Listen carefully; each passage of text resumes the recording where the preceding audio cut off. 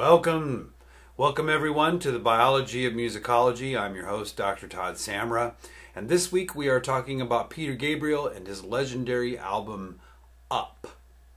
Now, Peter Gabriel albums are kind of an interesting bunch in that a lot of them don't even have names.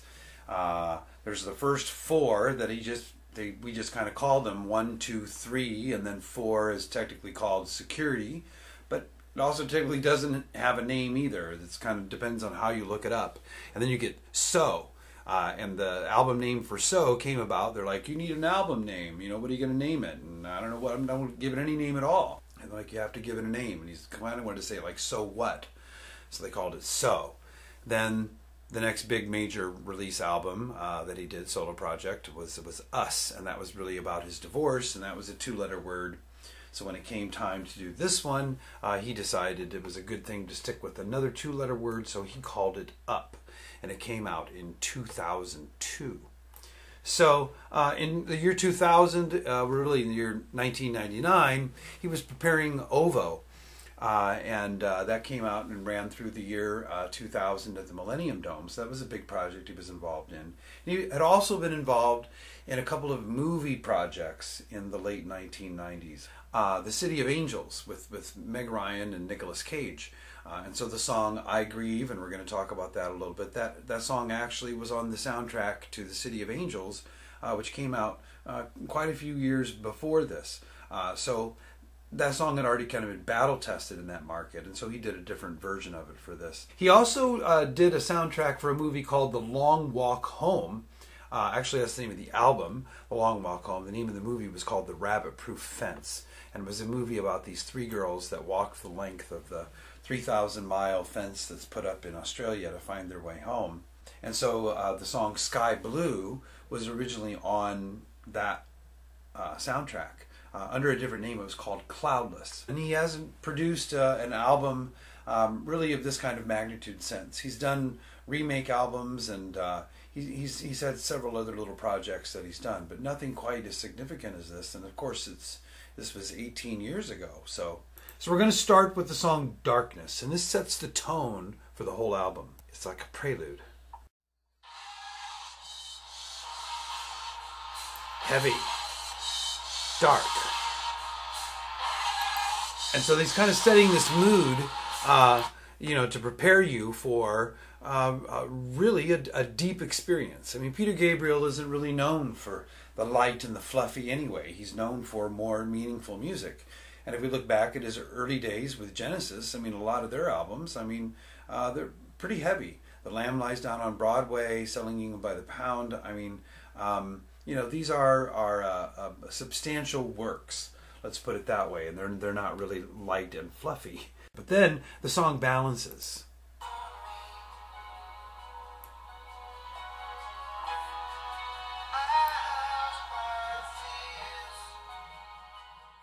A much lighter contrast, and this is something that we look for in classical works, these ideas of contrast. So yeah, he starts out with this, heavy, rock and roll, lots of distortion, but then he balances it. There's strings in there, beautiful strings and lyrical writing, a more lyrical line. So this first song, Darkness, very much is a prelude, but it also is just a great example of his writing style, of his ability to contrast ideas. The second track on the album is called Growing Up. And of course, he's a bit older. He's born in the early 1950s, so he's over 50 when he's making this album, so he's grown up. What I kind of like about this piece is it's all about dots, and he kind of charts the evolution of civilization through the use of dots.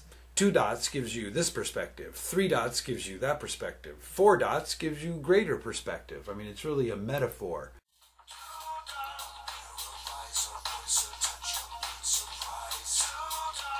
2 dots.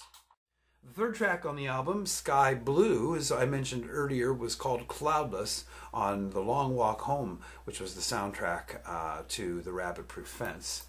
Here we go.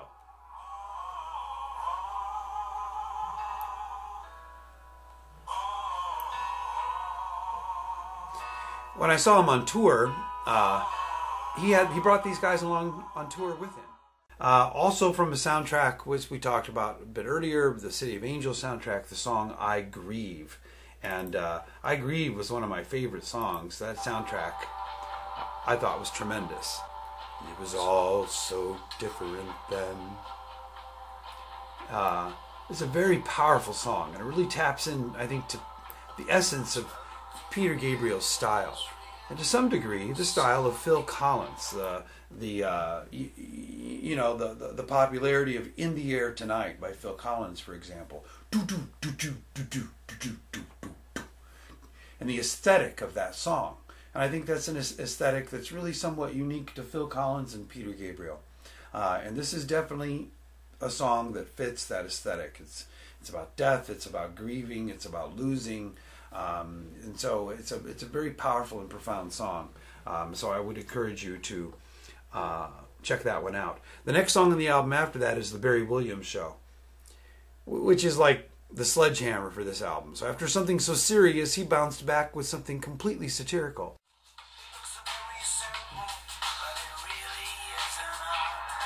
So very simple, kind of like for radio. It's really kind of has that kind of appeal to it. That is followed by another kind of comical song called My Head Sounds Like That, where he compares the noises to all of these things in his house and how they'll sound like his head. What he hears in his head.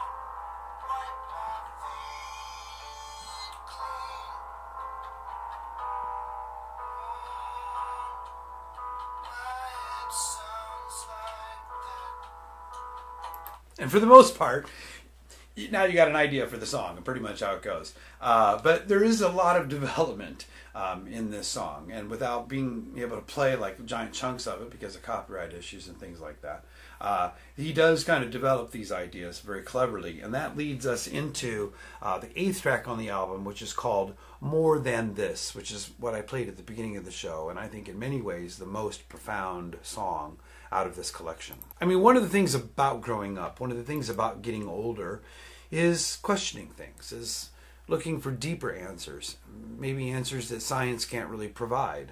And so the more than this really relates to, there has to be something more than this. There has to be a God. There has to be a spirit. There has to be a creator.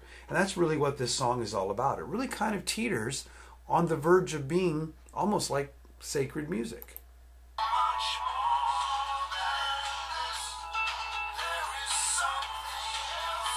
There is something else there.